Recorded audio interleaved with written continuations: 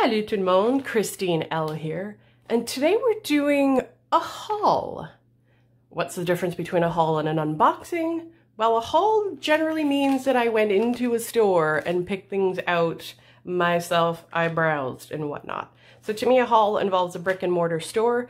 It involves, in this case, supporting my local crafting and scrapbooking store. So, I took a trip with some of my favorite people to a local store. And by took a trip, I mean that they came all the way from Sherbrooke to Montreal, and I drove about 15 minutes to up the street. So I live really close to my local scrapbook store. It's good for my hobby, bad for my wallet, but I'm always happy to support my local scrapbooking store. It's nice and easy that it's up close. So there's going to be a mix of stuff today. I am both a scrapbooker. I do, you know, mini albums as well. I do, what's the word? Yeah, card making. So I'm also a card maker. So paper crafting, stickers, all of that stuff, ephemera, stamps, dies, these are all in my wheelhouse. That's my hobby. So it's part of what I do, so I thought I'd share that as well. It's another craft that I do. So let's just stop talking and find out what I bought. So the first thing I pull out is gorgeous glittery mermaid paper. Okay, people who aren't into mermaids are like, it doesn't have to be a mermaid, it could just be scales. Maybe it's a dragon, it's like a pastel dragon. It's fine, call it what you want. So, the camera will not do the colors justice. These are very gorgeous blues and greens. They're coming up a little bluer, a little darker on camera. And at the same time, you can see that it's got that glitter in the back. Apologies for the glare, it is covered in plastic. It is a fairly hefty cardstock. I'm going to maybe actually open it and see if it's glossy. It is not. So I can feel, oh, looks like we got a piece. I don't know if I pulled that off or what, but that's okay. Not a big deal. So yeah, so it does have a glitter texture, but it's very, very fine. So you could tell that the glitter used was fine. It's not chunky at all. You should have no problem running this through your die cut machine. And no residual glitter on my hands. It's not coming off. You're safe. So this one is more pastel shades, so much lighter colors, but you've got that same overall glitter in the scales. So super cool. Now these are from American Cardstock, American Crafts Cardstock. They call it specialty and just glitter. I don't know if there's any other special name, but at least you've got their stock code if you like it. So yeah, these are really cute. I'm not quite sure what I'm going to do with it yet. I don't know if it's a background, but I think die cutting, you know, a mermaid's tail out of this stuff will be amazing. So from Mama Elephant, I've got a letter board. So this reminds me of, I like that, first of all, that they put the two legs because it can be a standing board as well. So essentially you've got all of the letters and the numbers as well as some characters and a cute little heart to do a letter board, the old school pinned letters, right? Love this. I love, love, love this idea. Mama Elephant is really creative with their dies. I really enjoy supporting them. They do good stuff. No preview images on the back, unfortunately, but this is the Mama Elephant letter board. Be great to do like happy birthday signs, or if you know someone who's got a shop, you can do a sale for their shop and say congrats if they made, you know, reached a milestone of sales on Etsy or something. So really cool. I thought I had another Mama Elephant, so I had to go digging. I was sure I had another Mama Elephant, so I went digging around and made sure I grabbed that one next. So this is from a, well, this is a standalone die, but there is a stamp set that will coordinate well, that has critters on it that are drinking boba tea. So this, in essence, is the boba cup. But what I absolutely love about this is obviously it doesn't have to just be for boba tea. If you're a Frappuccino or Starbucks fan, this will work too. So what I like is you've got the different lids, right? So you've got the domed lid, you've got the standard coffee lid, and you've got a nice kitty shaped one that includes the facial features. So you can do the little nose and eyes. It also comes with the whipped cream. Now, these lines inside, they will emboss, not cut. So you'll have that nice whipped sort of swirl in there. Happy face even for the cups.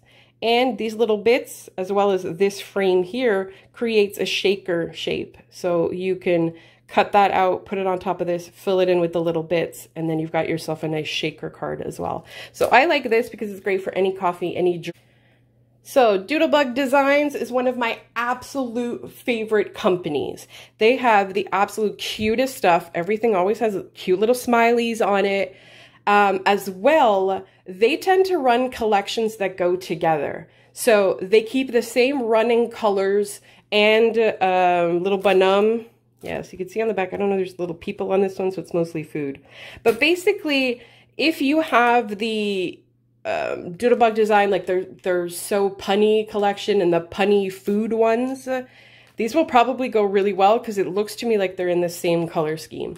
Their Christmas stuff is almost always in the same color scheme. So you can mix multiple years together. If you have odds and ends left over from 3 years ago in their Christmas collection, I can almost guarantee you'll be able to use those bits and pieces in this year's Christmas collection.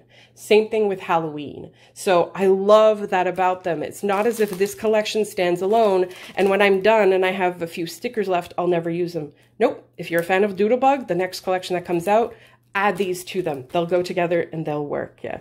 So I don't have the paper for this collection yet. It's called Barbie Cute. So it's all, you know, food stuff, summer related in bright primary colors. Natalie or Scrapbook Centrale did not have the paper pad yet. It's still on its way. So I will grab that when it comes in, not to worry. This little piece is from All In Create, featuring art by Janet Klein. It's called The Stand. I absolutely love this, and I'm so happy that they wear the that they made the word lemonade separate from the actual sign. That way you can make this as any kind of like lemonade or garage sale or just something cute to, you know, a rustic shop, not a rusty one. Please don't give your customers tetanus. So very cute, free advice, very neat. So I like this one. I have other stamps. Oops, sorry about that. I have other stamps from All In Create featuring Janet Klein. I love Janet Klein's art. I followed her on Instagram, Vera Lane Studio, for the longest time before she got the absolute honor of having physical stamps, because before that they were all digital. So last but certainly not least is Lawn Fawn. So I'm a big fan of theirs. These are all dies. Some of these are add-ons to things I already have. But as a little bonus this time, I went ahead and got a couple of their pins. So you can see the unicorn even sparkles. It's got some glitter.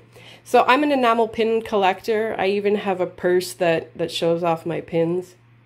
Let me show it off to you. So this is actually my current purse. I've downgraded to a small one now that I'm not going to work and carrying a laptop everywhere. So the bag itself is from Sugar Bones. It's a crossbody bag, and this zippers. You put a pad in with all your pins. So these are going to be added to this for sure. They're absolutely adorable, and oh my god, the unicorn sparkles. So the next die I got was the castle die. So it's called Build a Castle, again by Lawn Fawn. And you've got all of the pieces here to paper piece it together. I love that you have the edging, you've got the tower, the window, super cool. So the idea is you paper piece it together to create a castle. Now they've got a nice fairy or dragon and fairy look to it. Obviously your castle can be anything. I wouldn't be surprised if you use parts of these as well and create something even different. I'm quite curious about turning it into a sand castle. I think that would be a really interesting look. So these two pieces here are actually add-on dies to Lawn Fawn's Magic Iris. Now the Magic Iris is an interactive die where you pull a tab and it actually opens up like the aperture of a camera. So the original was just, you know, the opening itself, and you could turn it into whatever you've wanted. But they've created these add-ons where now the front of that interactive card can look exactly like a camera. So you've got all of the pieces with their standard stitched look all the way around. And this will create a little Polaroid look as well as the lens of the camera. So there's actually a pull tab on this as well, because this can be turned into an interactive portion where the photo will pop out of the top of the camera. So again, paper piecing, you've got to work it all together, either, you know, on white paper that you've colored or ink blended on, or put it on colored cardstock and piece it all together. But that will create the camera. There should be stuff on the side. Yeah, it's the same image. So basically this is the camera base. No, it isn't the same. Okay, and then that's what happens. You pull this down and it will open the iris in the middle, and you have your little image on the inside. With this add-on, what it'll do is create an opening where you're gonna pull that and a little Polaroid will pop out. So you close the lens. You can either make it look like a lens cap or the glass on the lens itself, and then pull the picture out, and that's like, it's actually printing it out like an Instax or Polaroid. Super cool. So that's it. That's my haul from Scrapbook Centrale in Montreal.